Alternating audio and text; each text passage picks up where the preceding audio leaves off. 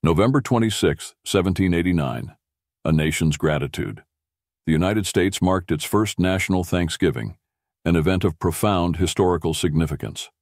Proclaimed by President George Washington, this day was designated for prayer, reflection, and public thanksgiving in gratitude for the establishment of the young American Republic. The proclamation came in response to a congressional resolution, passed on September 25, 1789, which urged the President to declare a day for national devotion and gratitude. This event coincided with the ratification of the U.S. Constitution, symbolizing unity and hope amid the challenges of building a new nation.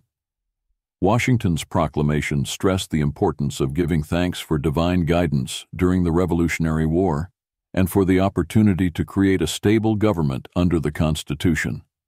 He specifically acknowledged the role of Providence in securing American independence and the blessings of liberty.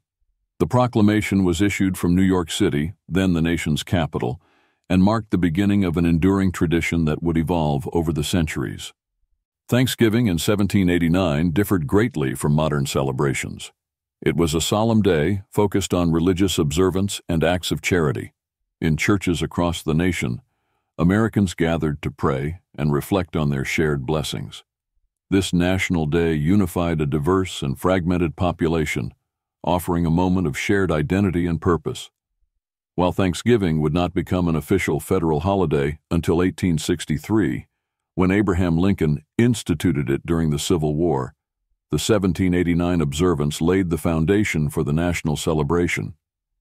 It underscored themes of gratitude, unity, and faith, serving as a testament to the strength of a young nation determined to uphold its ideals despite challenges.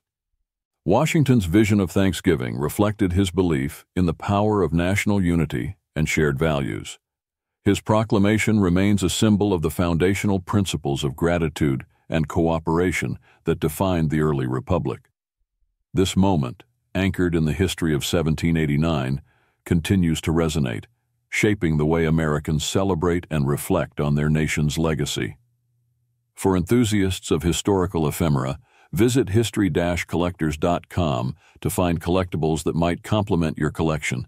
You can own a piece of history.